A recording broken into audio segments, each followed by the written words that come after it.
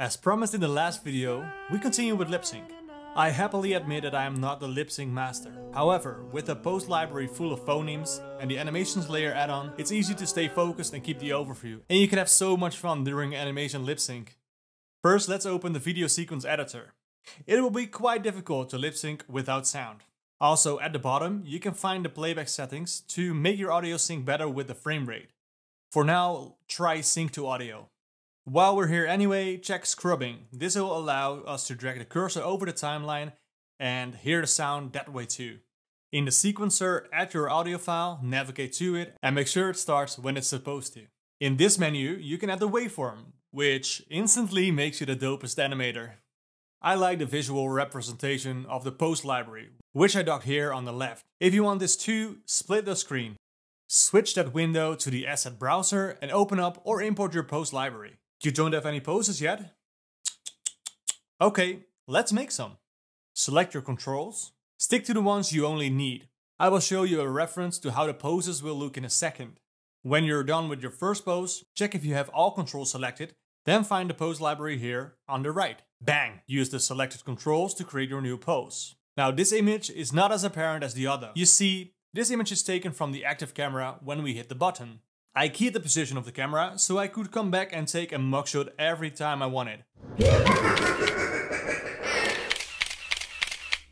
Now it's easy enough. When we move over to the left window, make it bigger, so there is room for the side panel, which you can access using the N key, or that tiny arrow if you can find it. Rename the pose, and use this recycle symbol to take a new preview. Spam click the pose images to change the pose. A double click should be enough. I'm slowly getting blind, so I go for large previews. No, medium. Not that blind. Now let's see what phonemes you need. Create as many as you like, but these are the essential ones. These shapes don't have to be perfect, you can always tweak them while animating. 'Cause I'm at an all-time. For this tutorial, I'll work on the first 100 frames or so. It's usually best to focus on a small section of a larger animation.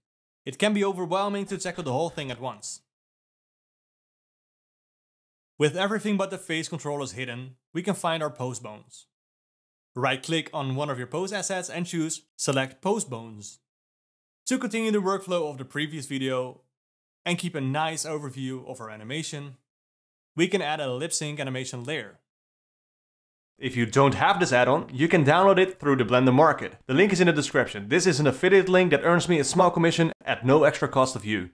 Okay, set the first keyframes. For these, I'll keyframe all channels. Double tap the shape in your pose library to switch between them.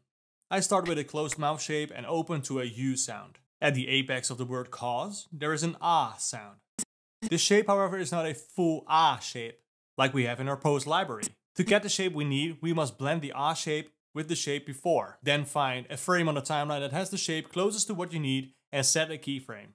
Now replace the U shape with the blended shape we just created.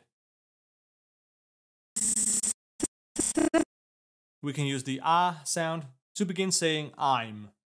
To close the word cause, use a consonant sound from your pose library. This shape can also be an S sound.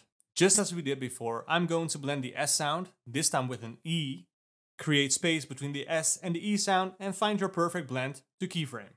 So that this new keyframe can be used instead of the regular consonant S from our pose library. Let's ease out of the S shape by placing a consonant shape. Listen carefully to your track. The part I'm, is made up of the sound A-E-M. I am. Of course, this is ridiculously exaggerated. To make the transition between those mouth shapes more gradual, let's blend the E shape with the before mentioned A shape. The normal E shape at the end now is the perfect in-between from this to our M shape. Here I create another in-between and move around some frames around it, so that we have manual control over the spacing here.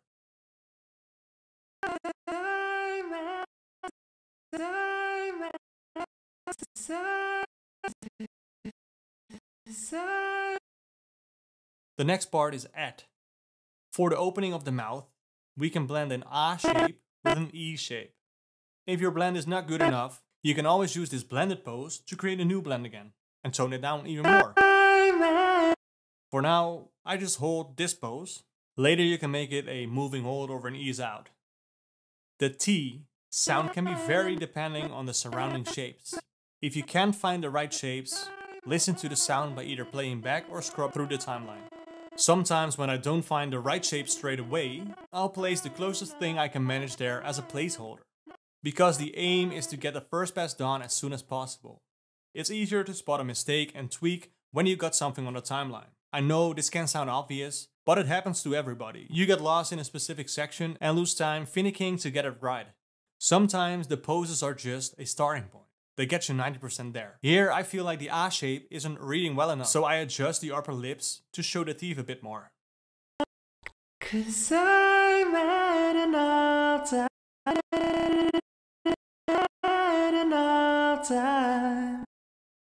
Sometimes the tongue should touch the upper teeth to create an L shape, and the mouth opens to anticipate the next mouth shape. Using the same principles, I'll work through the rest of the animation, because we're not ready yet, and the fun part is still to come. So finish the lip sync layer, or at least this section you're working on. Animation layers doesn't work flawlessly with the in-betweener in Blender. That's unfortunate.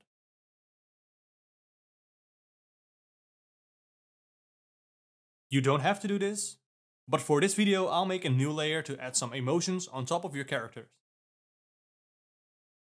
Using the mouth controls, we can add a frown, smile, sneer, or whatever is fitting for your animation.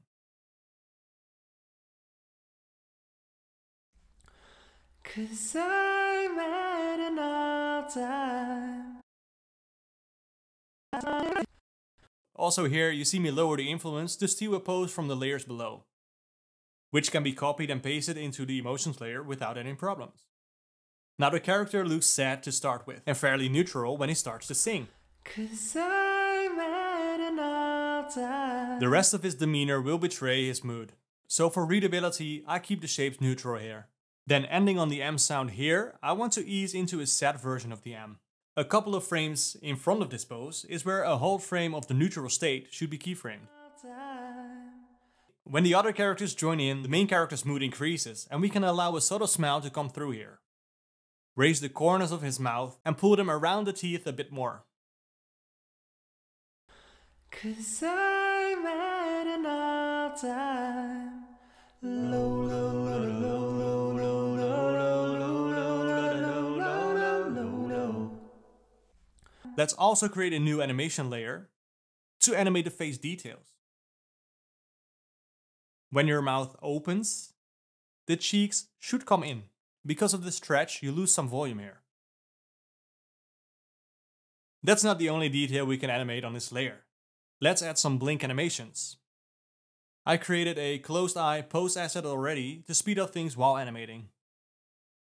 Some blinks are open to close and back straight away. So for the first one, I wanted a more deliberate blink. So with a frame or two to hold in the middle, I think that comes across nicely. Then duplicate the blink and maybe get rid of the hold frames in the middle. Then distribute these blinks strategically. Where should you add a blink? A good rule of thumb is fast and or big head movements usually go paired with a closing of the eyes. The face becomes much more animated when we animate the eyebrows. You can match the up and down motion with the blinks. Experiment with sad brows or relaxed ones. Scowl if you have to. This is where you can have fun with your animation. Asymmetry is crucial to create organic feeling animations.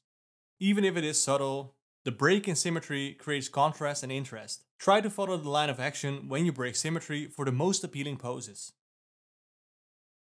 And that should be enough to lead to a final awesome animation.